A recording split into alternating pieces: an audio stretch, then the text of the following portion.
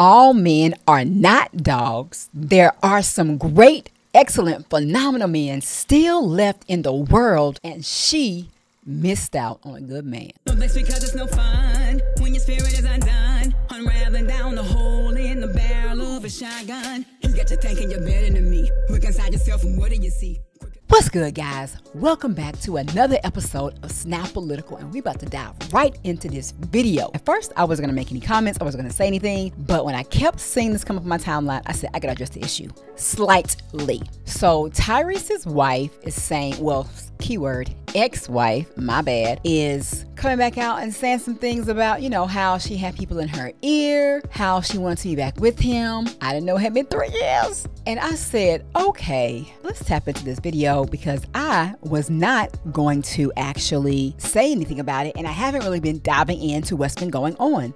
So let's get into this video. And this is going to be Tyrese's response to the ex. Never tell your problems to people who are not qualified to solve them.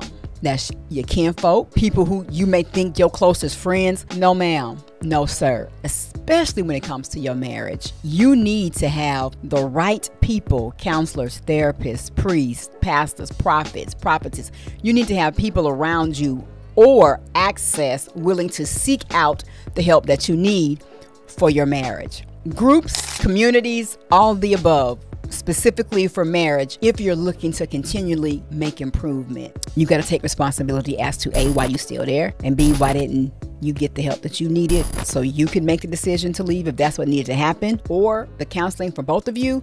But I strongly feel, because I've been married for 13 years. We've been married in 2011. So dated since 2009. I, am that person. I talked about that during the Jada and Will video, and check that one out about how I felt about that. I don't judge people for what they do and how they move, because like I said, ye without sin cast the first stone. I know God's word is very strategic and very specific about how he views marriage.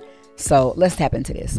Look, man, I was not going to respond to this video of my ex that's now gone viral. She is loving it. Congratulations, you went viral again over something else that you said, because you're trying to build up your YouTube page and get your followers up. Listen, man, listen.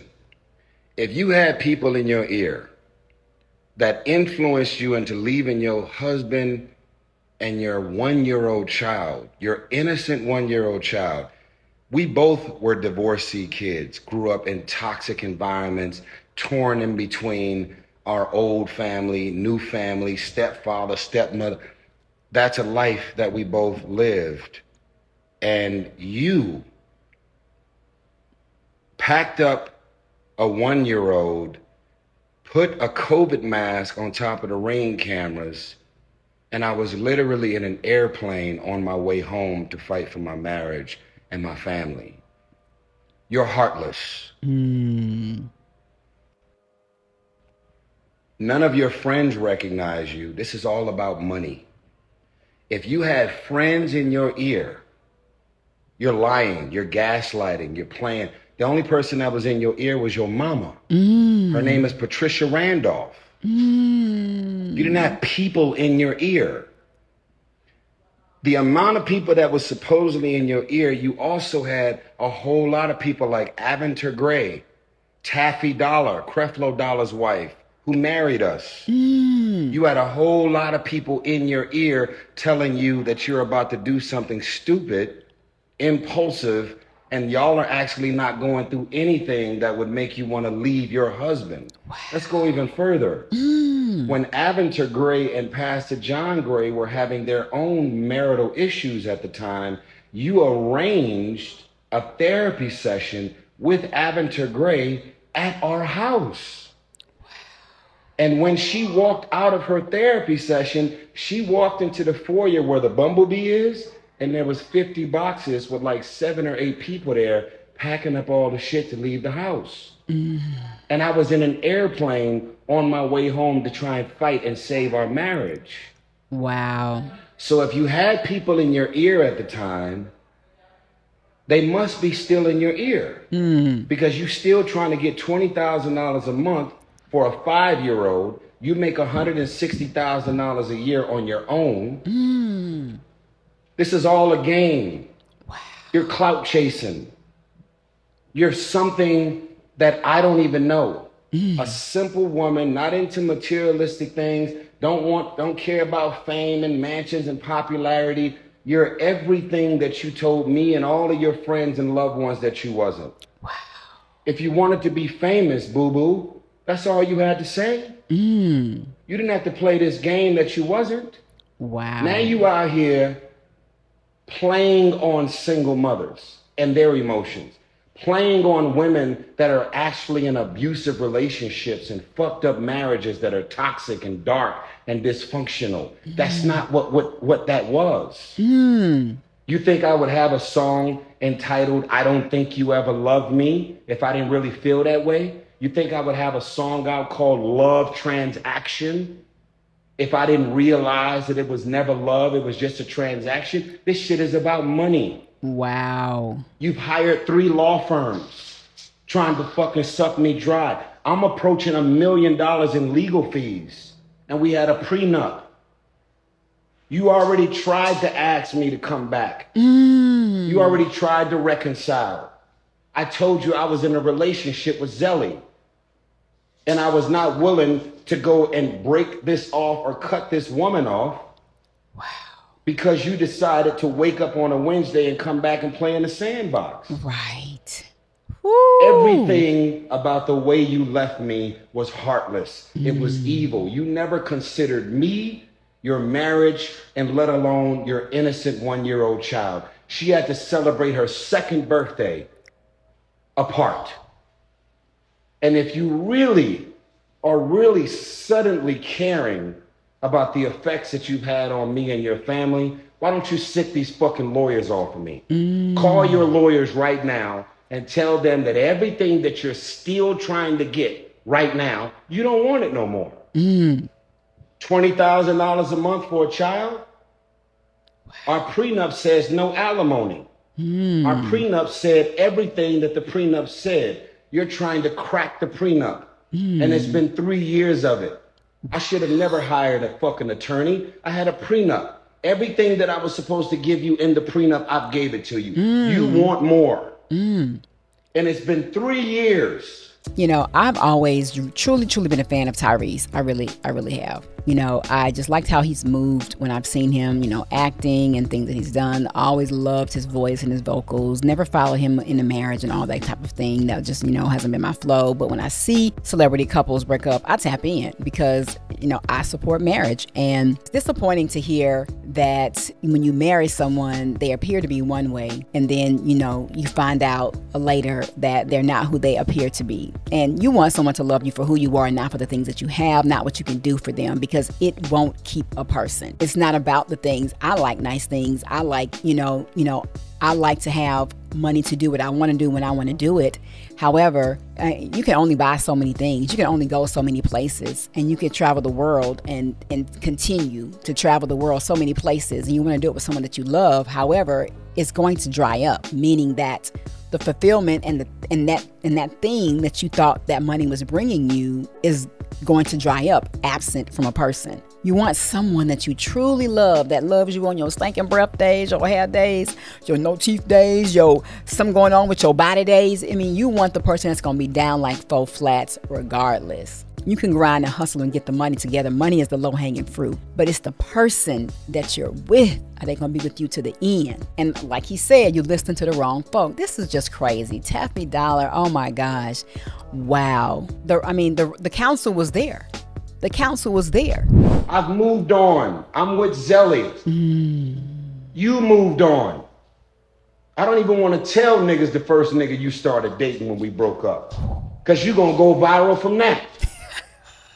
If I were to tell niggas who you started dating as soon as we broke up, you would go viral from that. All you want is attention. You want Facebook followers. You want Instagram followers. You're trying to be a life coach, and you're trying to get niggas to drink the Kool-Aid. You fucking with a real one right here. Everybody can see through your bullshit. I may be alpha. I may be loud.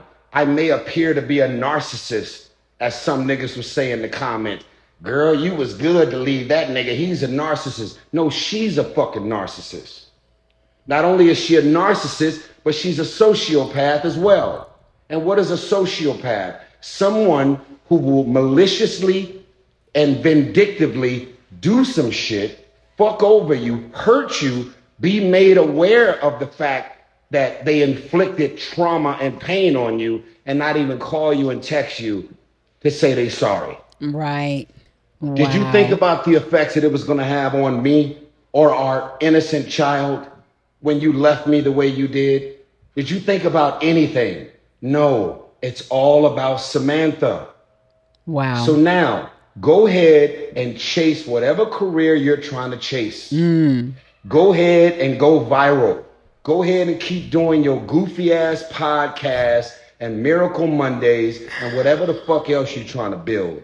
Over here, I don't want no one to confuse me releasing songs the way Adele released songs about her ex-husband, the way Jasmine Sullivan and Mary J. Blige release songs about their exes when they get cheated on, lied, get fucked over, when they go through painful relationships that come to an end. I don't want no one to confuse me releasing songs, singing about how I feel about Samantha with confusing me wanting this woman back. If I wanted her back, I would have got her back. I don't want Sam.